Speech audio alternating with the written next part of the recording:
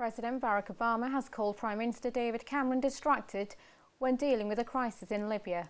In an interview with Atlantic magazine, the President expressed his happiness at an initially successful operation, but regretted the mess they was in.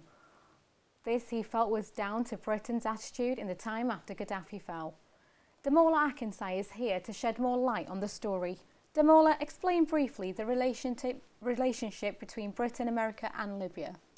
Basically, these three countries are members of the United Nations, but the relationship became sour when the UN leaders felt that the former president of Libya was melting out unfair treatments to its citizens and violating human rights.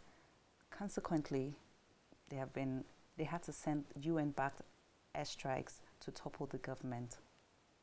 So what's the situation like in Libya now?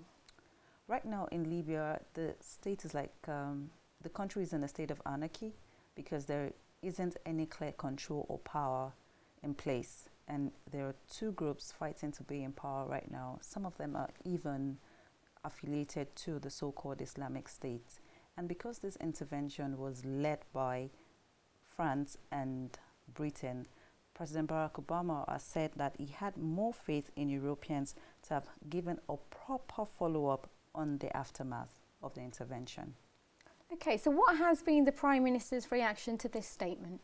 Basically, in January, Prime Minister David Cameron said that, and I'm going to quote his statement, that the Libyan people were given the opportunity to build a stable government, but it's been a huge regret that they had not taken it. Now, in response to Barack Obama's interview, a spokesman for Downing Street has said that coming to the aid of innocent civilians who were being tortured and killed by their leaders was the right thing to do. However, the government, that's the UK government, will continue to work to help Libya to, have a stable government and a peaceful coexistence for all of them. Thank you, Damola. You're welcome.